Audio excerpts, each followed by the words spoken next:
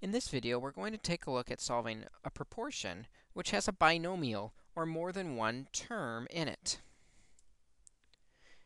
If there is more than one term in either the numerator or denominator of one of our ratios in the proportion, we have to remember to use parentheses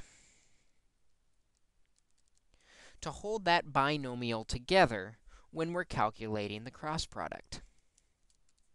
So for example, if I had a problem like x minus 5 over 4 is equal to 3 over 8, as we calculate the cross product, we're going to remember to put that x minus 5, that binomial, in parentheses.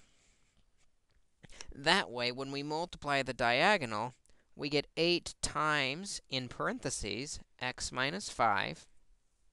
And the other diagonal, 4 times 3 is 12, and we know those will be equal. This gives us an equation we can solve to find x with just a few more steps than we had with a regular proportion. We know we can start solving by distributing through the parentheses to get 8x minus 40 equals 12. Then we have to add 40 to both sides. That gives us 8x equals 52. And then finally, to get x alone, we divide both sides by 8 to get our final answer for x. And dividing 52 by 8, we get 6.5. Let's try another example where we work through these exact same steps, remembering that if there's more than one thing in that numerator or denominator, we need to put it in parentheses as we calculate the cross product. In this problem, there are a couple binomials we need to be aware of. There's a 5 minus x in the numerator of the second fraction, and an x plus 1 in the denominator of the second fraction. Keeping those in parentheses as we calculate the cross product, the first diagonal, we get 9 times the x plus 1 in parentheses, showing that we're going to multiply the entire denominator. And the other diagonal, we get 2 times 5 minus x in parentheses.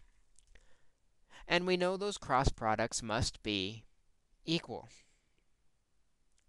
If we balance through the equal sign, we can then solve this resulting equation.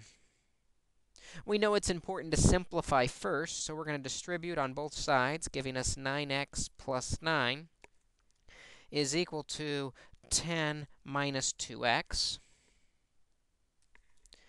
To keep solving, we need to get the variable all on one side before we start moving any numbers. And to do that, we'll get rid of the negative 2x by adding 2x to both sides, because negative 2x is the smaller one. This gives us 11x plus 9 equals 10. And now we can start moving away from the x by subtracting 9 from both sides. 11x equals 1. And then finally dividing both sides by 11 to get x as 1 over 11, or if we want a decimal, we can round it to 0.0909. So when calculating these proportions with binomials or more than one term, more than one part in either the numerator or denominator, the pattern is still exactly the same. Multiply the cross product. We just must remember the parentheses around those binomials.